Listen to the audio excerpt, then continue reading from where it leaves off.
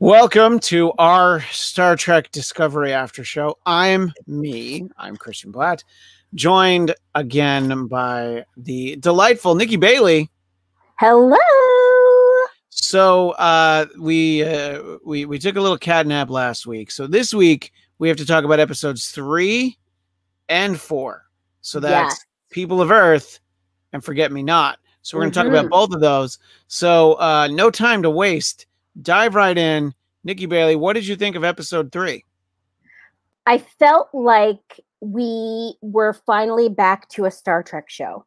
Like it felt like Star Trek again. I was like, oh, wait, this has TNG vibes. And I was like excited. Like I felt like it was interesting to sort of, I've decided that Discovery has explainer episodes and action episodes. And so episode 3 was definitely an explainer. Got a lot of, exposition about what happened over the last 900 years, what Michael has found out, what she's been doing over the last year. But also, we got to see the crew embrace her, and it was just like the crew, and Saru's the captain. It felt like Star Trek. Yeah, exactly. No, I agree. The first 2 episodes, I guess, were necessary because of the way season 2 ended. I was so glad that Burnham and the rest of the crew got back together at the end of episode 2. I thought we were going to get half the season trying to get them back and forth. You know what I mean? Yeah, me too. So to get right into it and to get to go to Earth, come on, that spore drive comes in handy. Yeah, I know. The spore drive has turned out very convenient in this season. Very, very convenient. Yeah. So let's talk a little bit about what they find when they get to Earth, that the Federation is not there, and that for all intents and purposes, there really isn't a Federation.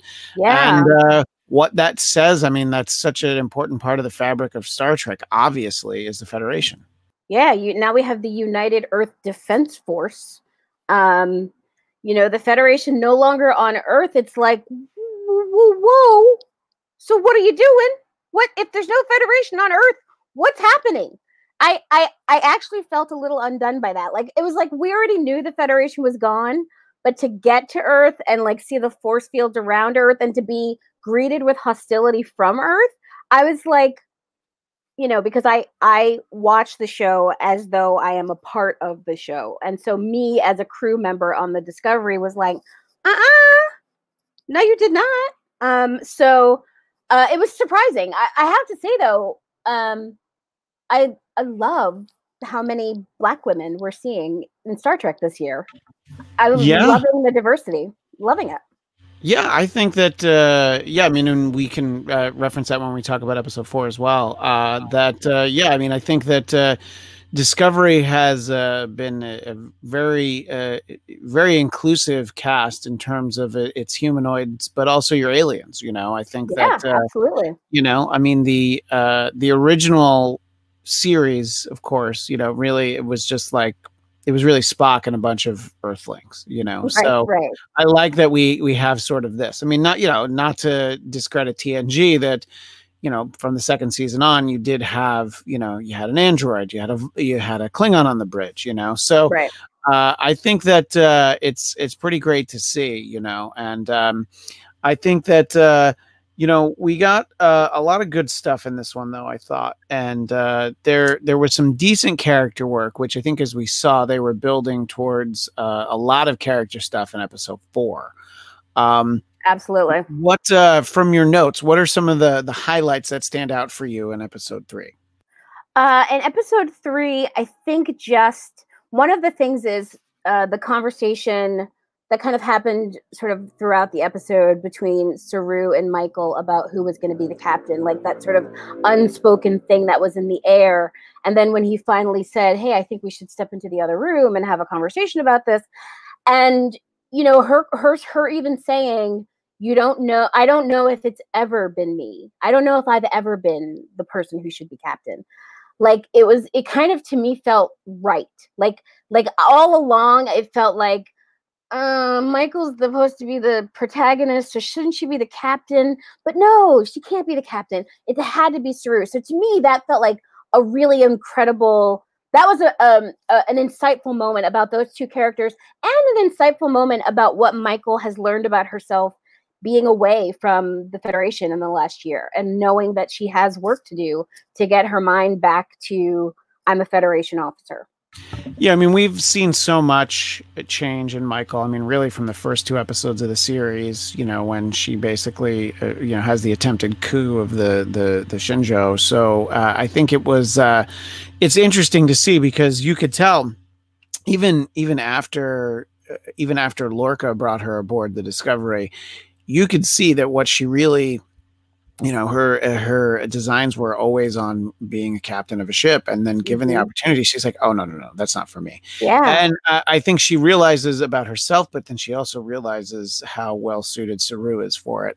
And I was glad that it was sort of like, you know, he was just like, oh, we don't need to talk about it. It's you. And I think that you know, there's probably not a contingent of people on Discovery that were holding out for Michael to actually take over as captain. You know? Yeah.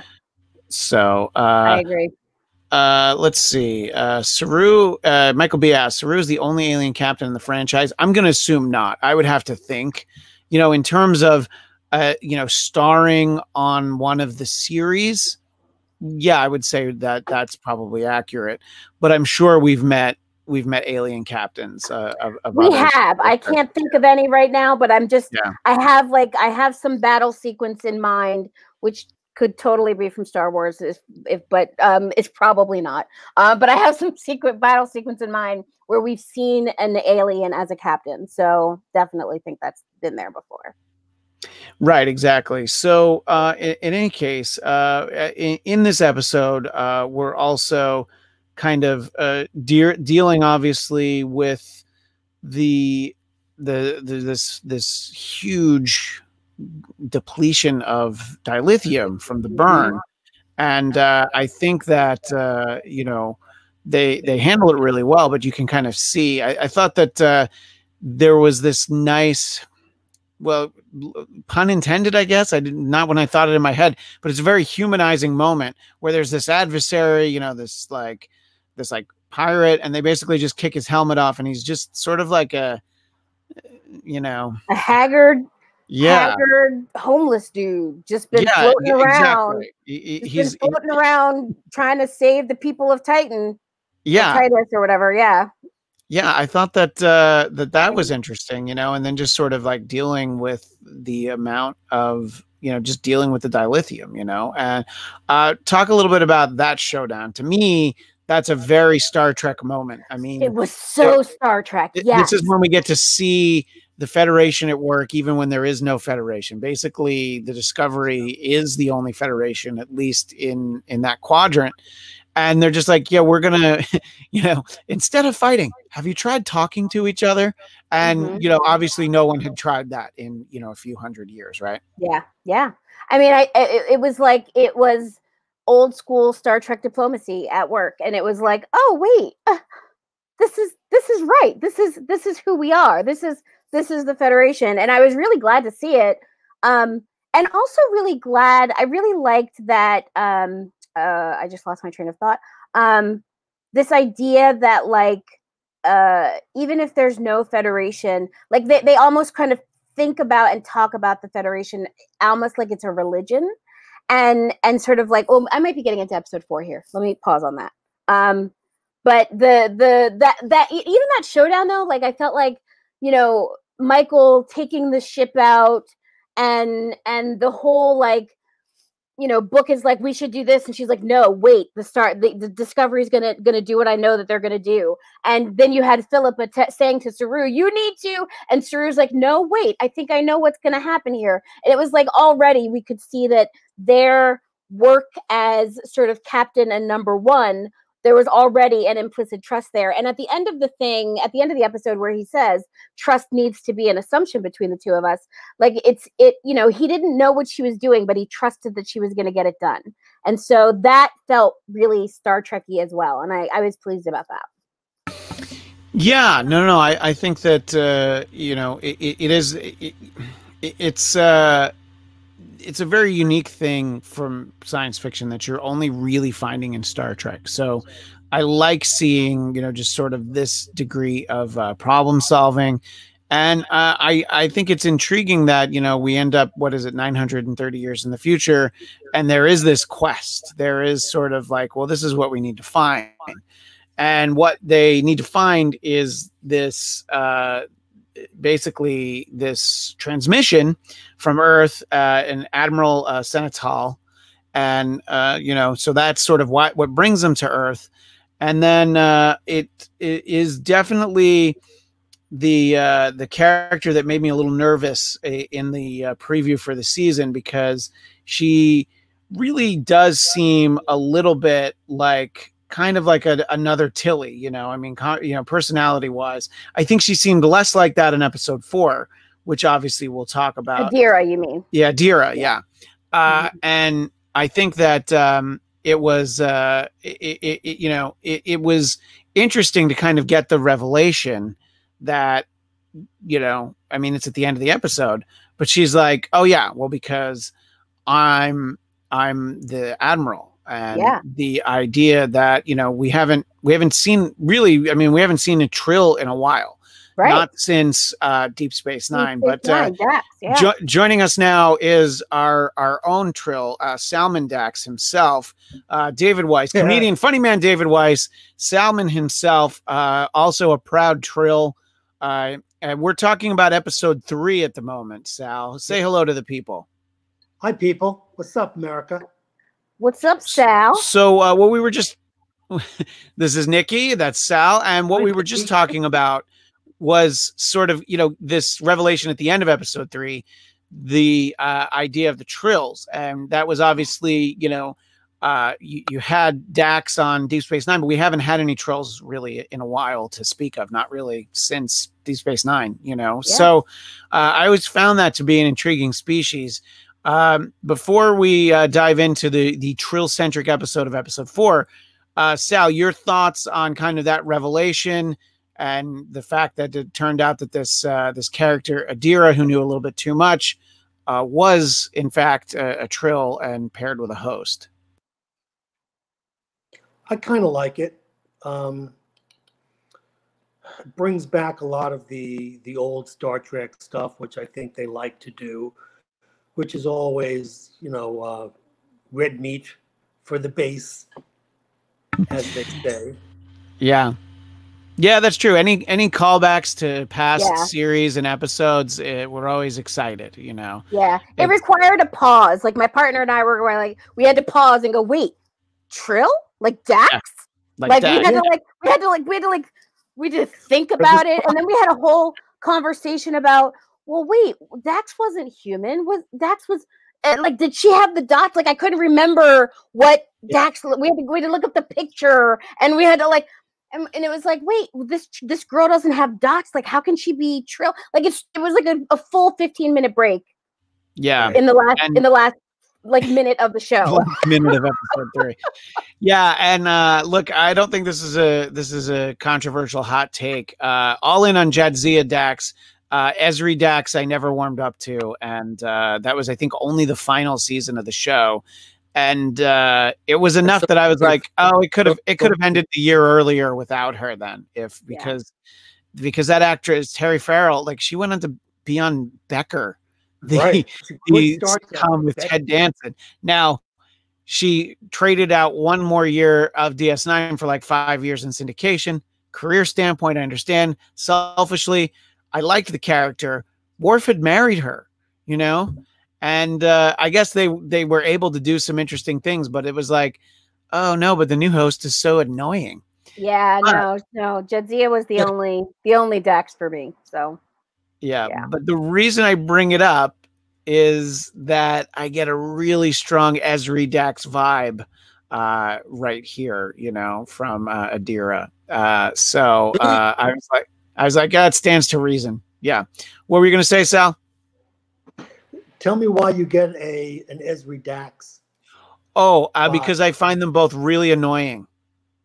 Oh, and okay. and Very good. they're both slight, you know. Yeah, and I did warm up to the character in episode 4, but I was it was gonna say, yeah. episode 4 had to bring you over. Like, come on. Oh That, yeah. yeah.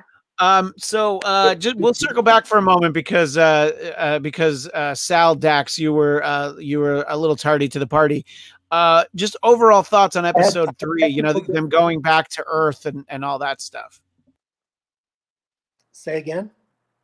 So your overall thoughts on episode 3, you know, they go back to Earth and you know, all that. I really like episode 3 is my favorite of the 4 so far. I felt it had the most Star Trek in it, the spirit of Star Trek, the zeal, the bravado. And I don't think it's an accident that it was directed by Commander Riker. I think that there's, I've noticed that every Discovery episode is directed by somebody different. And I think that you know, I don't know why, but the episodes lack consistency from 1 through 4. I really feel the difference in tone and style, and it's a little jarring. I would prefer they try and, you know, smooth those bumps out. Yeah, I mean, I understand that you want that consistency, but I mean, most of your episodic television, it has different directors. Now, you maybe have a smaller pool, and I do always appreciate when we get Jonathan Frakes, you know, directing. But I don't know that LeVar Burton has directed any. Where's he been? You know, so but you know, I think one of the challenges though is that, you know, the first 2 years of Discovery were basically just setting us up for the 3rd year, right? Like, so like we just basically needed all of that so that the show could start. So I feel like this is the beginning of the real show now. And so I feel like it's going to develop a new voice. It's going to and so like I think that over the course of the next season or 2, it will have a more consistent, I hope it has a more consistent feel and voice to it, because I agree with you. It does feel a bit disjointed stylistically. But I'm hoping that like now that they're into like the real story of Discovery, that we'll find sort of our consistent sort of fallback. I don't want to say tropes, but just things we know to expect from this particular series. Like I don't think we can say that about this series. Even in the 3rd season, we don't know what to expect from it. And I think it would be nice to get to a place where we could say reliably, oh, this is a Discovery type thing. Yeah, I get this. This is Discovery. No, I'm not sure that they're not doing that on purpose. You know, to keep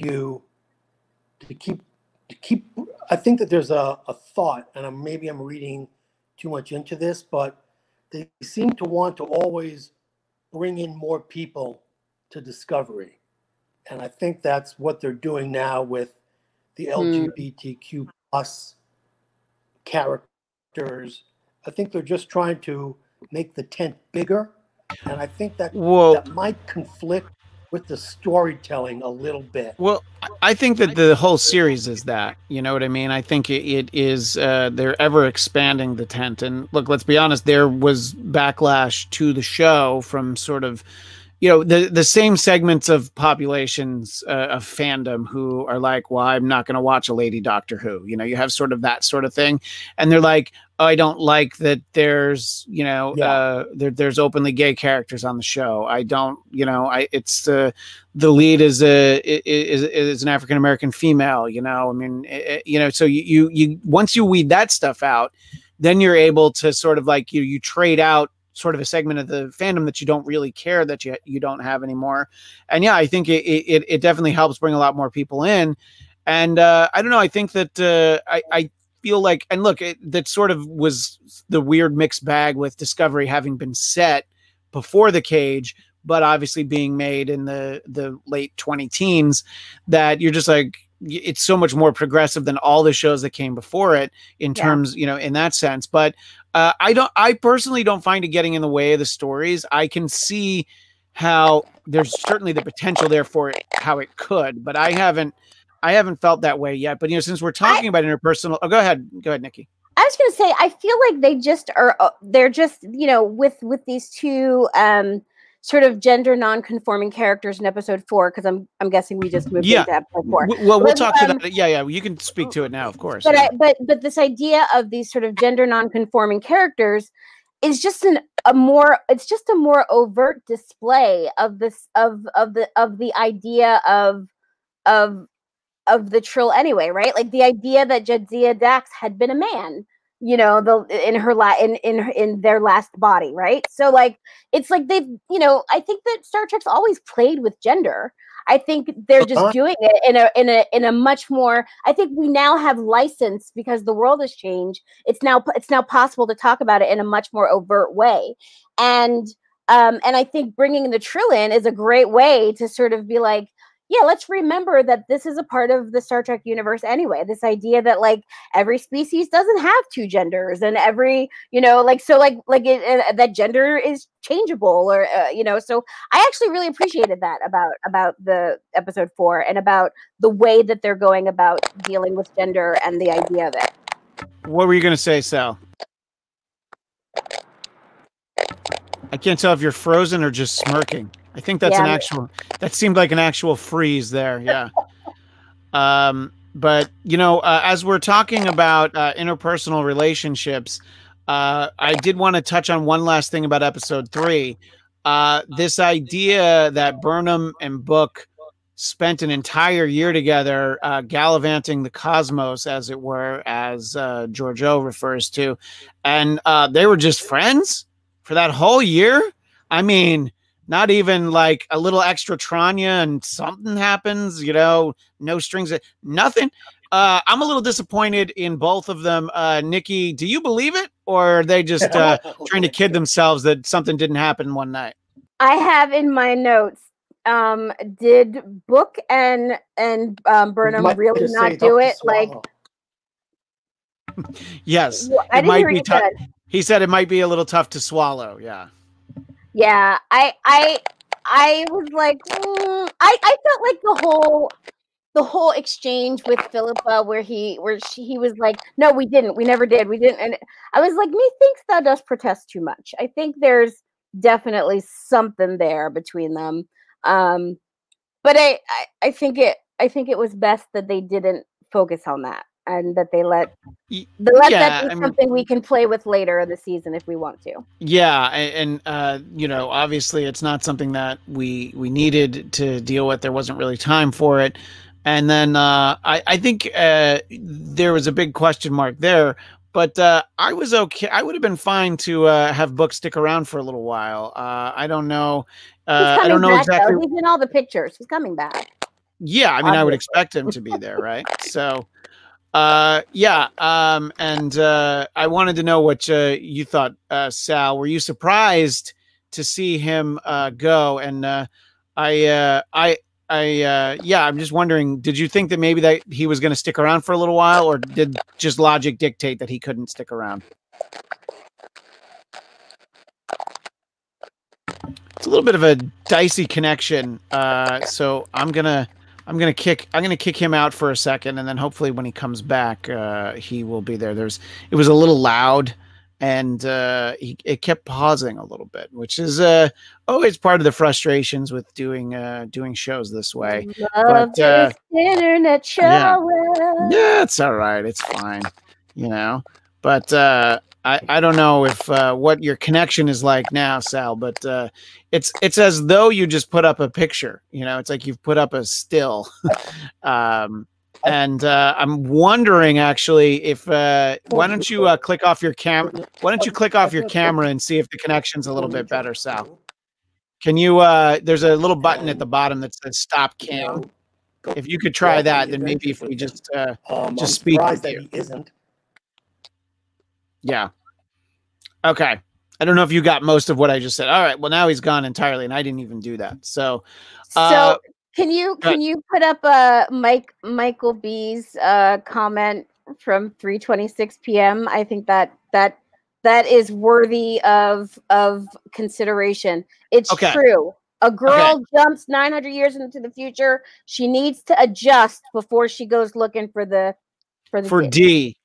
And Michael B, I'm with you. It was a year. I'm pretty sure that at some point, and look, I mean, there's plenty of life forms you could be on a shuttle with, but where maybe you wouldn't think about it, but we saw him with his shirt off. Okay. You know? I was thinking about it. I know I wasn't going to be alone with him for a year and not enjoy that. Come on. I mean, you know, so I don't know, but I thought it was interesting. Anyway, I wanted to make sure we touched on that before we then turn the page and head towards episode 4, which I do think it is interesting. You know, first of all, getting to really deal with the Trill. It was a little bit questionable, just the whole idea that Michael was the one to go down to the planet, but from a story standpoint, it's a great fit, but there was a little bit of a logic jump before it even happened. I'm like, wait, really? So the doctor's not going to go down with her?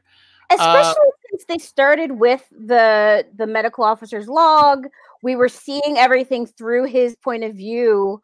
And then suddenly to have Michael go down to the surface instead of the doctor, like, it's like, wait, why?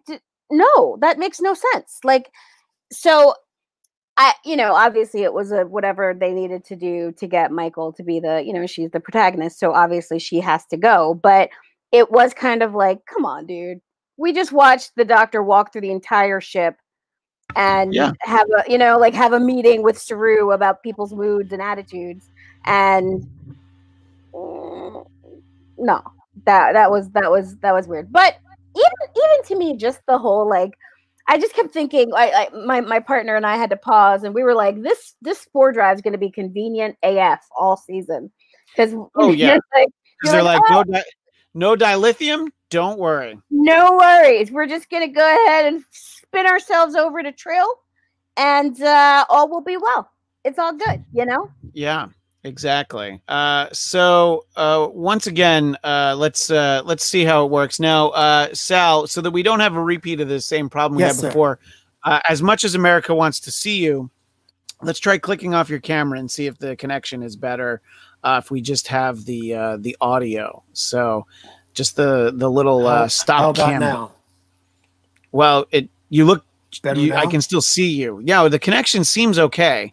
But it was very spotty before. So if you turn off the camera, I think we won't have to worry about it. And America will just have to deal with the fact of not getting to see him. So for what we were talking about, Craig Robinson kicks in. Culber needed to stay on the ship to help everyone keep everyone level-headed. Oh, I understand that. It just seemed like the doctor would be the logical one to go down to the planet with her, you know, but I was willing to take the jump, and we'll talk about that. We'll sort of handle the two storylines separately, because I want to deal with getting to see the Trills. And Sal, I did like, look, it was a very Star Trek, when the representative it basically is talking to them as a hologram on the bridge, and is just like, so peaceful and calm and so happy to see them. I was just like, well, you just know that, okay, this is Star Trek. This is minute. This is like minute. Yeah, this is minute 6. Obviously, this isn't going to go well, right? Left turn coming. Yeah, hard left turn coming. Exactly. Very hard left turn. Yeah, no, we hear you fine. As long as you hear us, this is much better than before. Yeah. Okay.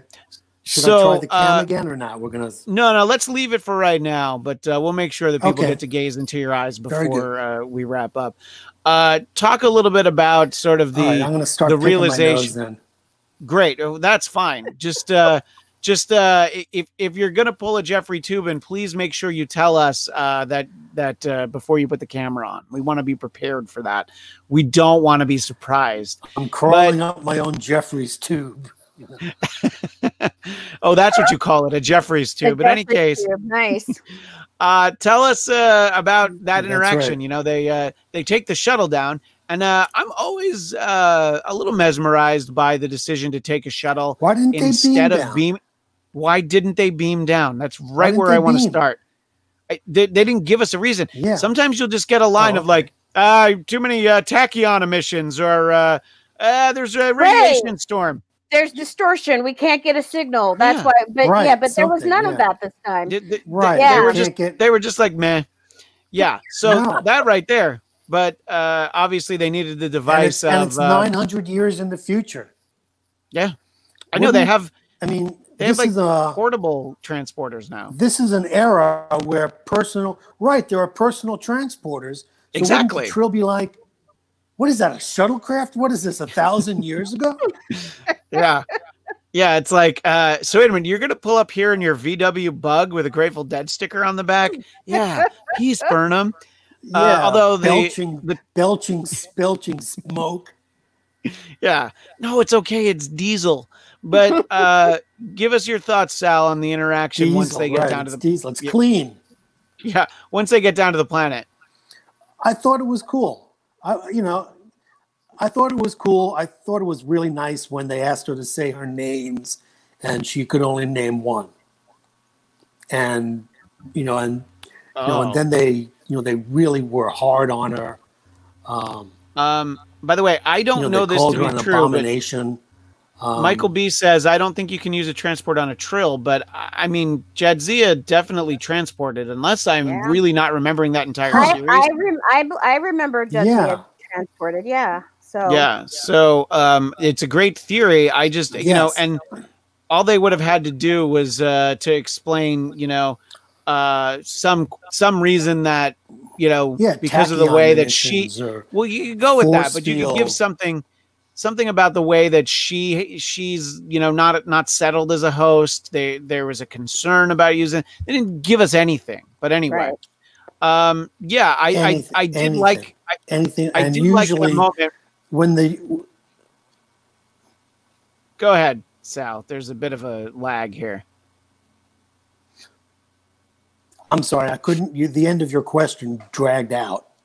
That's all right. Well, let me steer it towards Nikki. Your thoughts on all of that, sort of, heading down there, and the interaction with the Trills, and as Sal referenced, this basically the town villagers with the pitchforks and the torches.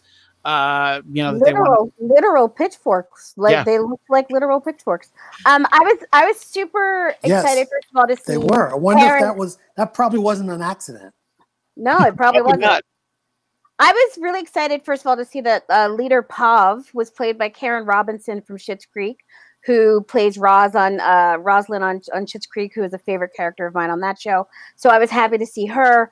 I thought it was also, obviously there was going to be a problem, right? She's a human host. We don't know what to do with that. We've never seen that before. The supreme leader of the Trill is some kind of faith leader as well. So all of it's very sacred to them. So I can see, it made sense, and it was predictable, of course, that she would say no. This creature must leave the planet immediately. I loved that, then Michael just sort of shows up. Michael just sort of says, we're not going back to our shuttle right now. And of course, the pitchforks come out. I also thought it was really interesting that Michael shot first. Like, if we want to let's have that conversation. Who shot first? Michael shot first. So, well, I mean, she was cornered. She was. Yeah, but and as it was pointed out, but it's also like in that situation, she kind of has to. You know what I mean? Yeah. There's also no Federation; they weren't part of it. So she's like, "Look, they got these glowing pitchforks. I'm going to shoot. I'm going to do what we got to do." It was very very clearly established. Yeah, but it was very clearly established that she stunned them. So to me, that's all right. It was she at least stunned them. What did you think about that, Sal? Was that? Was that an action unbecoming a Starfleet officer?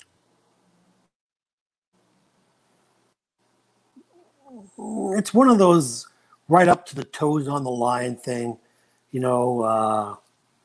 She was cornered. She was being threatened. So, but I recall a lot of instances where they would say Starfleet never fires first. And she wasn't fired upon, so I don't know, but for the purposes of the action, she had to do that. Yeah, no, I think she was justified. It is not to the letter of the law, but I think that that's maybe more of a testament too, that a year outside of Starfleet has led to her, making decisions a little differently than she did before, which, I mean, she attests to in her conversation with Saru.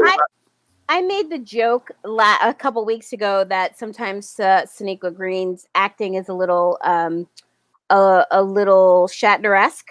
But I also see over the top.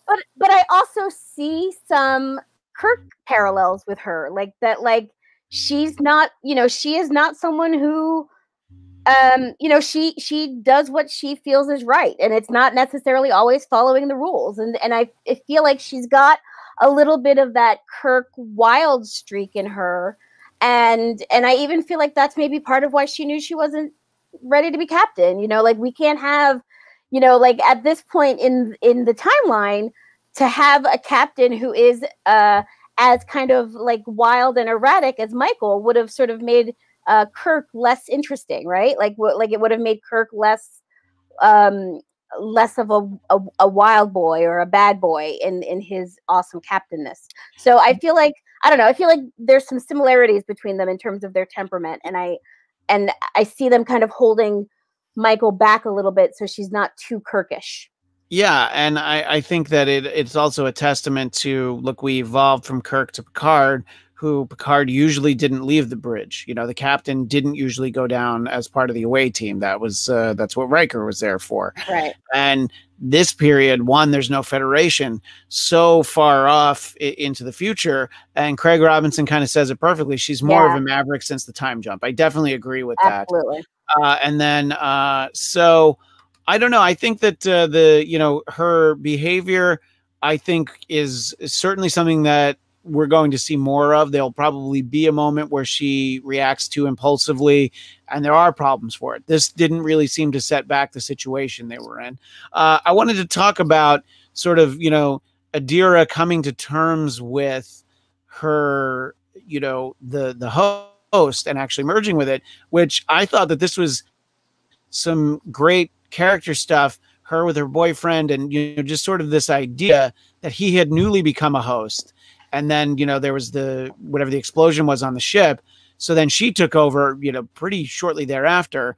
And I thought that this was a great scene.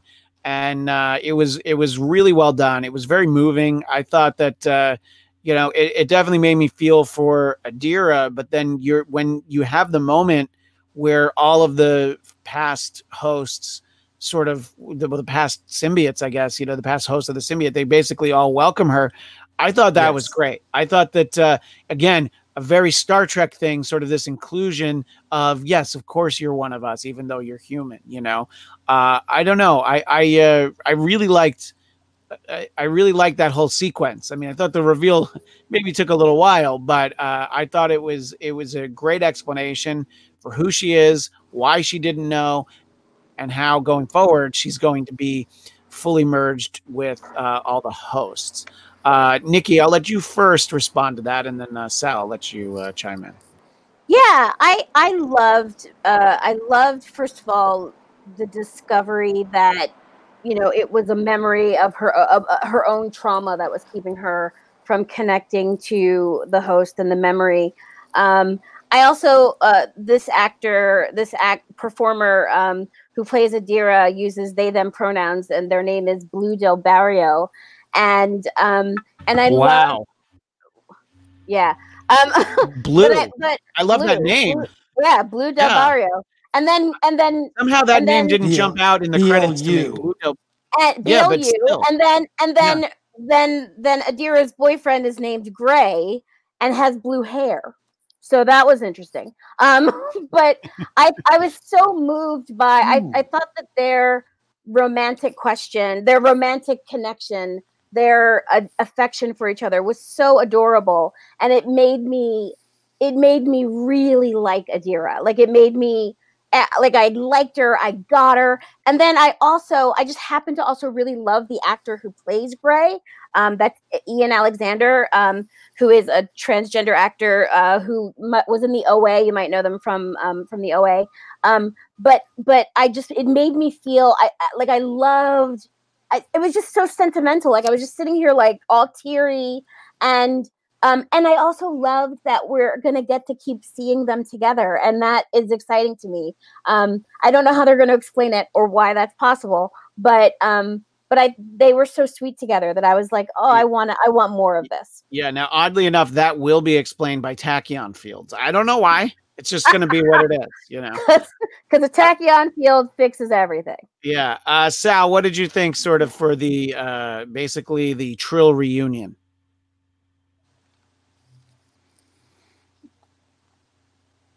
Oh, I like the Trill reunion. You mean when all the hosts come yeah, when they're all standing there, you know, sort of like once they've dived into the pool and they sort of accept her, and you know, it's like I said, it's a very Star Trek. No, like, yes, of course. And they had that like Wakanda moment where they were all like, was very Star Trek. Mm-hmm. Yes. Yeah, a that couple was very of things nice. here. I really liked that.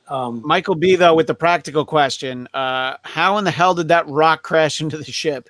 Where was the force field? Great question, Michael B. I'm glad you asked the hard questions. These are all. These are great questions. Yeah. I never considered that question, and now that you have brought it up, I am bothered. Thank you, Michael. Yeah. I am sincerely bothered by it now. You know, what the hell? Here's my theory.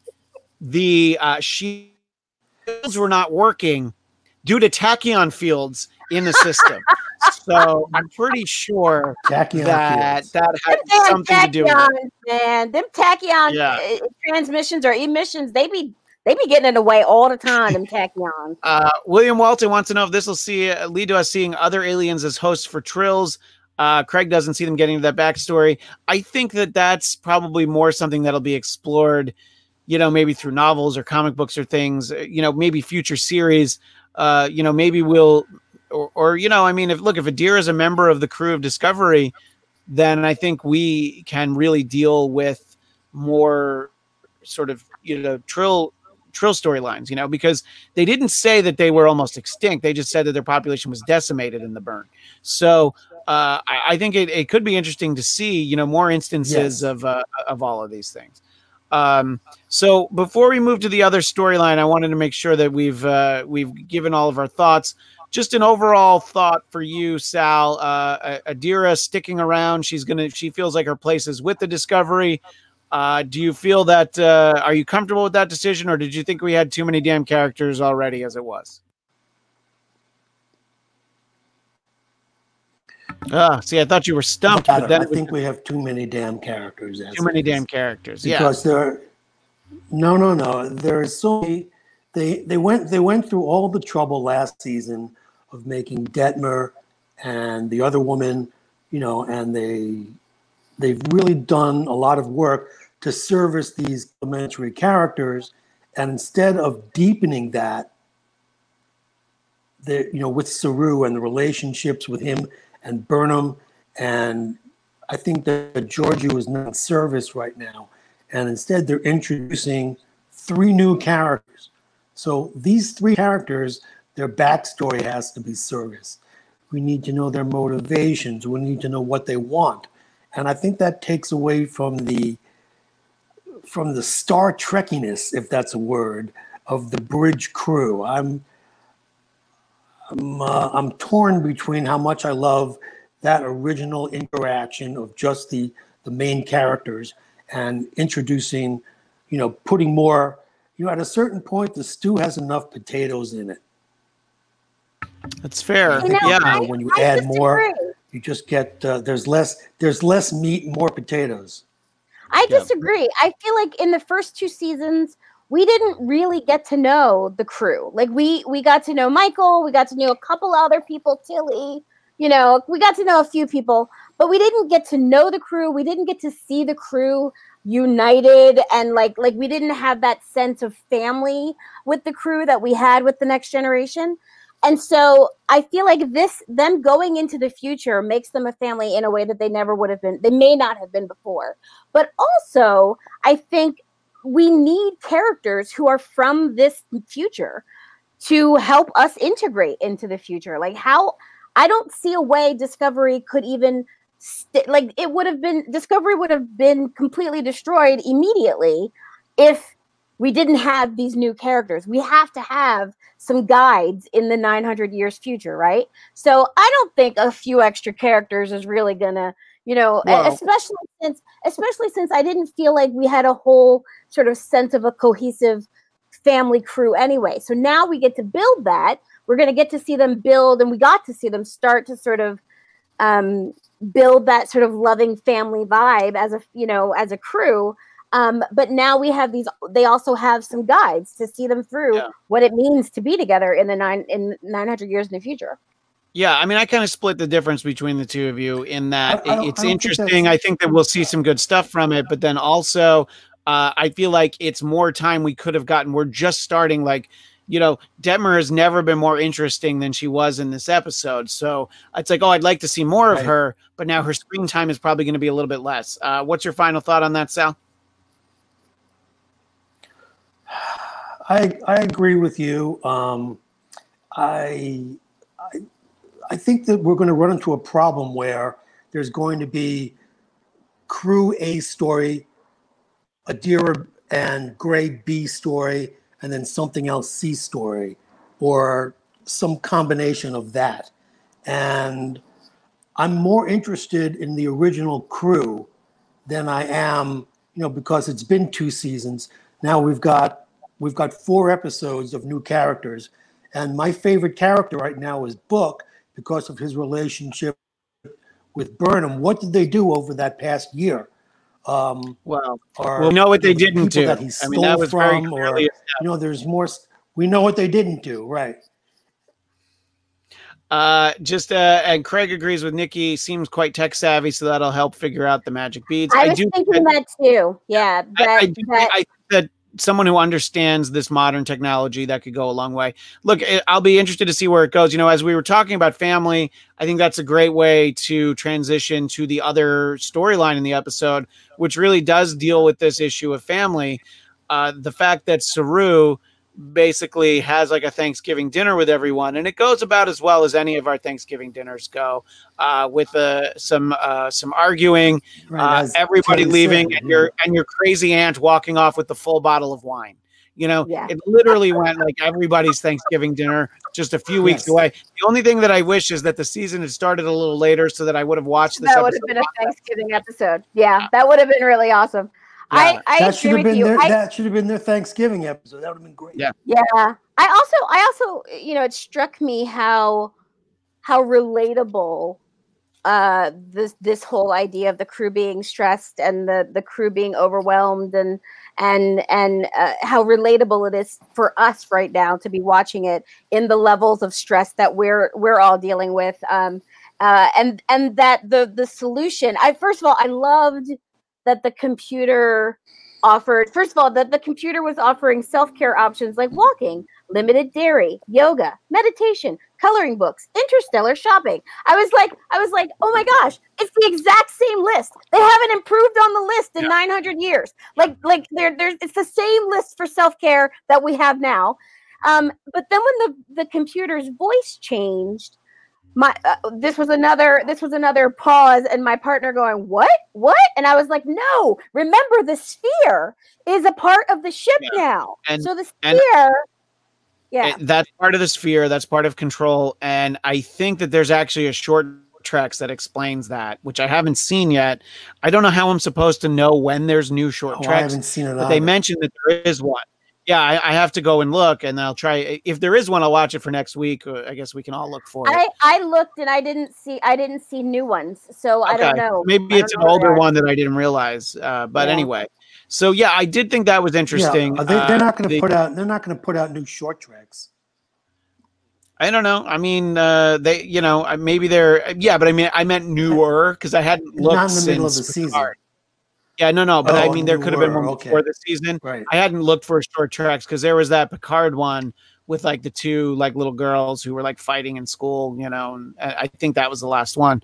But yeah, I did. I look, I enjoy that dynamic. I mean, I think getting to really see the crew interact together, and you know, the Stamets and Tilly dynamic, I think continues to be great.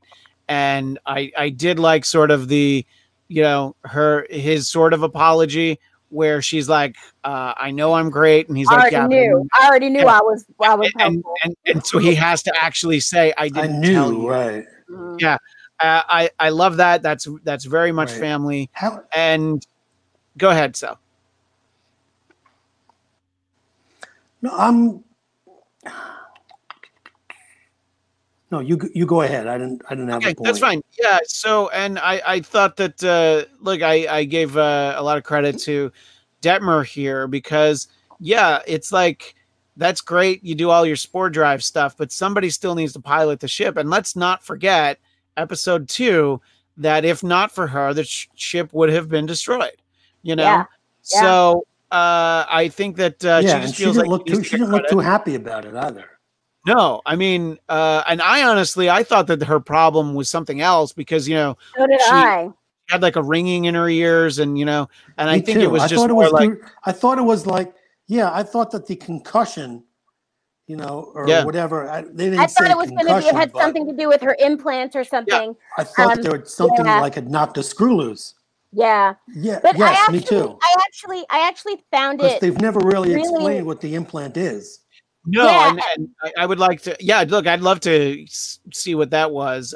Did she get the implants actually after? Because she was on the crew of the Shenzhou, and I think she got injuries because of Burnham, and so that's why she hated Burnham when Burnham came up, when Lorca brought her on to Discovery. So I think when we saw her in the pilot. The first episode of season, I think she didn't have them actually, and it's only realizing this now. So somebody in the chat, let me know if I'm right. And William Walton, one of the hardest things to do is admit you need help. Absolutely. And unfortunately, I don't need any help on anything, so I never have to admit it. But I thought that that was some nice moments, and I think that her coming and talking to Dr. Culber at the end is great. Because she realizes that, yeah, look, if I have that kind of blow up at, you know, family dinner with the senior crew, obviously I got some stuff I'm trying to deal with. Yeah. But and you know, the idea that they had to, I don't know who said it. Maybe Tilly. We had to stop pretending we were fine. And I thought that was really, it was so poignant for the crew, but also I think so poignant for where we are right now, just in terms of like the world. Like I when I ended that episode, I was like, wow, they didn't even know when they were making this that we were going to be in the middle of all this nonsense. Like it felt kind of like a soothing balm. It was like. Yeah, we do have to admit we're not okay, and Buster Keaton movies maybe do hold up after 1,000 years. I don't know. Yeah, it's the interesting thing because they shot 1,000, this more like 1,500. Right. Yeah. Right. They shot this between last October and this February, so they got the filming in right before everything really started to shut down. They had to do all their post production remotely, and yeah, right, exactly. But they got everything filmed, and so it just very much speaks to this idea that, I mean, look, 8 months in, we have to be some level of okay. Us as humans here on Earth. I was going to say Americans, but it's a much bigger problem than us. And you know, I think that it's very relatable. For those of us here in the United States, maybe also very relatable if you feel like if you just stay up for another 20 minutes, maybe they'll call Georgia, you know, that sort of a thing, you know. So I think it very, you know, even though I would have liked it to be the Thanksgiving episode, it felt very current for everything that's going on here. Yeah. And it was a lovely way. I felt like, you know, without even knowing without even knowing it, they were sort of giving us permission to sort of say, hey, we're we're not okay either. And like they didn't even know ahead of time that they were going to be doing that for us. But I was really pleased with that. And when it was over, I felt a little better. Like I like after that episode, I felt a little better in life, and I was like, okay, Star Trek making me feel better like the good old days. Thank you. Yeah, well, it also made me feel like I could have wine with lunch. But what were you going to say, Sal? You were talking about. Do you like seeing the family dynamic? I think that this setting of watching them all together. I like seeing the family dynamic. I like that. I mean, I always go back to TOS, and Kirk and McCoy and Spock were a family. And they're trying to. I like that they're trying to recreate relationships, and they're doing it on a much, much larger scale with a much richer palette. They're all, more diversity, and, 60 years later, the world is an entirely different place. And for Star Trek to be a mirror of that world, it's very difficult in a writer's room to get out of your head and to stop looking at what's on the paper, what's on the screen, and to incorporate your own experiences and your own feelings into the script. And I feel that they're doing that. I don't always like it, but that's okay. Not always, it's not always about me. Yeah, but I think that, the idea that they do need to be able to work together if they're going to succeed, and sort of, the high stress level of jumping 920 years in the future. I think it's great that they were able to kind of take a beat, and it, just judging from the commercial for next week, it'll be a lot more of sort of an action-packed sort of, more Star Trek-y feel for what they're going to deal with as they try to find this Federation. So I think that when we look back on the season as a whole, we're really going to appreciate that we had this episode. So I agree with Annie and all of that. And I was glad. I thought that there was a lot of great character building for like a jumping off point. Yeah. No, I think that that's going to, bring us through the rest of the season. Well, I think that for me, I enjoyed both of these episodes. Episode 3 was definitely the most Star Trek-y of the season, but I do like stuff like watching our characters have a dinner together. I mean, if you look at like other universes, other mediums, the issues of the X-Men where they just played baseball together and went to the bar afterwards, those are probably some of my favorite ones. You don't always have to save the universe. It helps us care more about you. No. They're more real that way. Yeah. Agreed. Yes. Anyway, so I believe that that kind of buttons everything up. I'll let each of you let people know where they can find you. If you have a final thought you want to throw in there, you're certainly more than welcome to. Nikki, if you have any final thoughts, and then also let people know where they can find you. Sure. I will say these were my 2 favorite episodes, I think, of Discovery, period, these last 2. And I'm so excited now about where this season can go, and the possibilities with all these new characters and this new time period. I'm worried about all the weirdly convenient things that are going to happen. But I'm excited. And you can find me at NikkiBaileyComedy.com or on TikTok, Instagram, Twitter, Facebook at NikkiBailey_. And Sal, final thoughts heading into the rest of the season, and tell people where they can find you. Alrighty. Well, I am the one, I don't want to be negative, but I have a problem with time travel in general. I mean, they're it, but once you say, all right, we're 1,000 years in the future, anything goes. And I think that's kind of writerly. You know, I can see people's fingerprints on it. You know, this makes it easier for us. I don't know if it's going to distract me from the rest of the season. I'm not going to stop watching. But I thought it's worth mentioning. Sure. My favorite episode was the third episode. Last night I was kind of underwhelmed. I know that, you know, I think for episode 5 we're getting back into start looking forward to that, and I think they'll be on the right track after that. You can find me at D Weiss Comedy, also on Instagram at D Weiss Pix. PIX. Yes, exactly. And as you can see on the screen, you can find me at Christian. Not PICS. Right. You can find me on Twitter and Instagram at ChristianDMZ. And if you're enjoying this show, please subscribe to the Blackcast YouTube channel, where in just 5 short hours, you'll be able to see myself, Rachel Goodman, and the world famous Hubby Joe joining us for the Mandalorian After Show, Season 2, Episode 2. Lots to talk about. And yes, Baby Yoda was at the forefront of the conversation for this episode. So make sure you tune in for that or watch the archive anytime. Thanks to Nikki Bailey. Thanks to Sal, David Weiss himself. And until next time, live long and prosper.